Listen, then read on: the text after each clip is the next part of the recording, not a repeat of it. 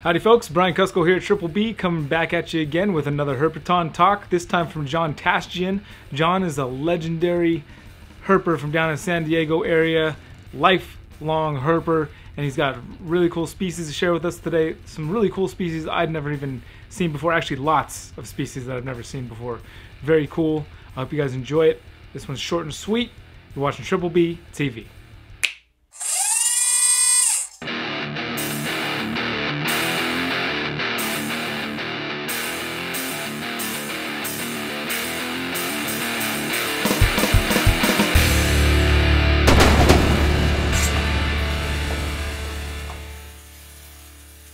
I'm just fascinated by the beauty of these critters. So I want to show you what I've seen. What I'm thinking is there a herper with soul so dead who never to himself has said, man, how cool would it be to have a T-Rex for a pet? Trouble is, you'd have to get a couple of Triceratops every 2 weeks just to feed him. Even a 30-foot retic or a Nile croc would be kind of tough to squeeze into your little hole-in-the-wall apartment if you could slip it past your nosy neighbors. To be practical, pretty king snake or a racer can take more space than you might have in your small quarters. A lot of things we keep are not practical. But we're lucky in this part of the country that we have these little critters that we can find in our local area.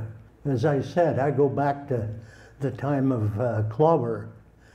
Clobber was president of the gas company in San Diego, and he used to have to travel to Hoover Dam.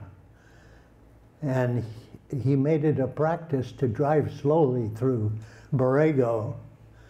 And he made notes of the critters there and the surrounding terrain, phases of the moon, the temperatures. He had a very organized mind. And these are some of the critters that he saw. The rubber snake, rubber boa, is a miniature of reticulated pythons and boa constrictors, and it only gets to be less than 3 feet long.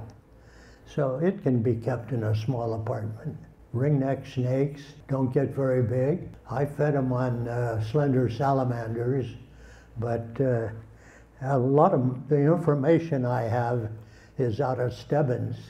He was my prof back in early times. He said they fed on slugs and worms. Sharp-tailed snake feeds on slugs. This is more from the more humid areas along the coast. Gyalopian from Arizona and Mexico. They're said to feed on arachnids. Chylomeniscus is a little tiny snake found in the Southwest and down in Baja. But all of these, I think, are really attractive and would make a nice pet to have in your little apartment. Chianactus, this and the previous ones are sand swimmers, and they've got shovel nose and indented lower jaw. Ophiodries is more of an eastern snake, but it gets into the sort of boundary of our area. And again, they feed on little invertebrates. Philorhynchus is another pretty one, and they come in a couple of species.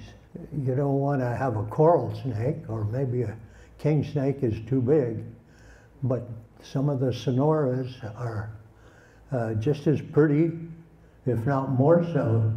And the Sonora emula is quite variable.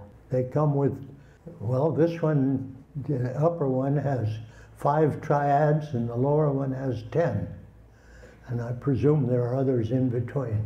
Samophora is another eastern snake, but it's small enough to qualify as a miniature, in my eyes anyway. Iridophus is a small night snake from Baja, California, and it was named after Joe Slevin. Slevin did quite a bit of exploring in Baja. Hypsiglena is spotted night snake. Presumably it feeds on nestling mice and other small vertebrates. Tantilla is another little one that this feeds on invertebrates. And there are several species of this throughout the Southwest. Well, this is a miniature that you probably don't want. The Sidewinder. They don't get up any more than 3 feet at the most that I know of. Aniella is a true miniature. They get up to a little over 6 inches long. I found the Nigra in the south coast of Monterey Bay in damp sand under some bushes growing there.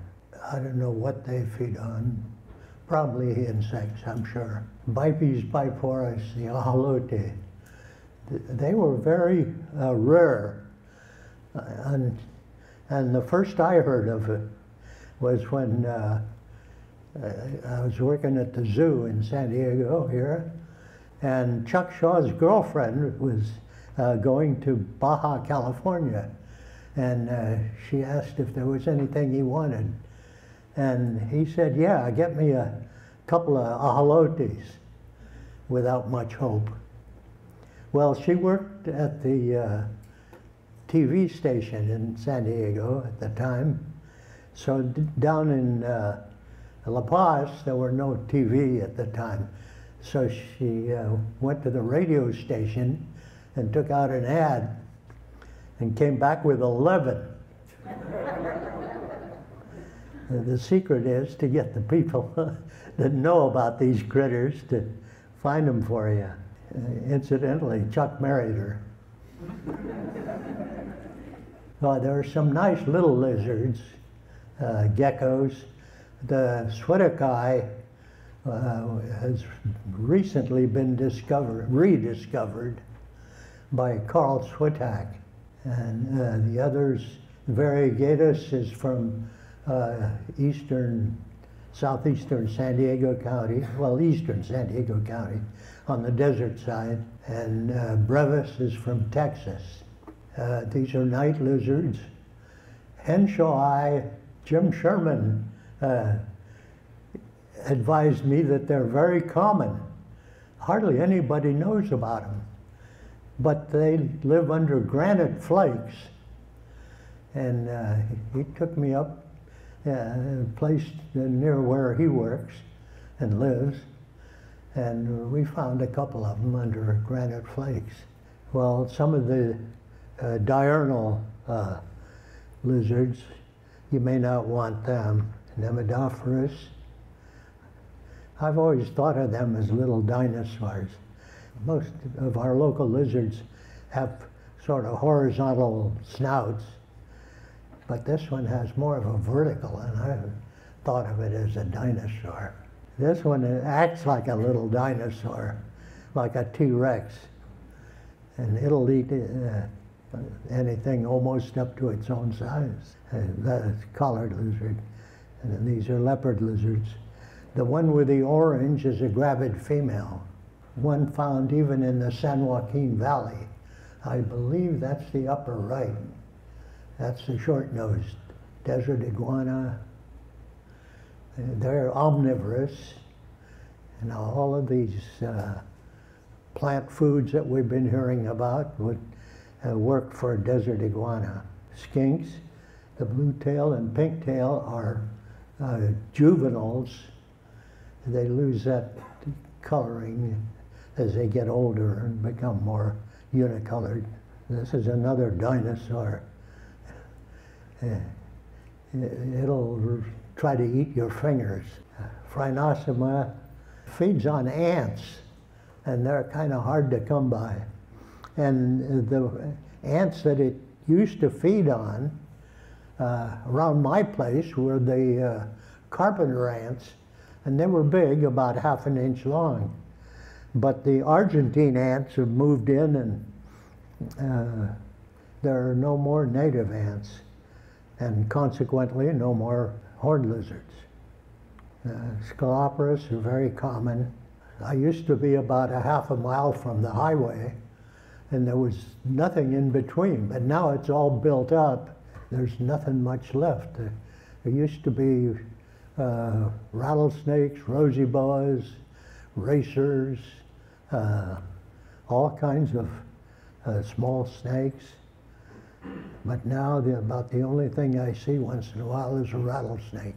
The Uma is found in sandy areas. There's a section of sand dunes over near the Colorado River, and that's where one of these are found. Utas are found almost all over. And here's another one you don't want in your little apartment. Well, that's about it. So I hope you got a chance to get an idea of some of the beauty that's found in our area. Thank you, John, for sharing those animals with us. Maybe somebody out there will be interested in bringing those animals to be more popular in the keeping hobby than they are today. That would be pretty cool. And for you folks, next week we've got Mr. Phil Goss of USARK. And until then, you've been watching Triple B TV. Y'all take care.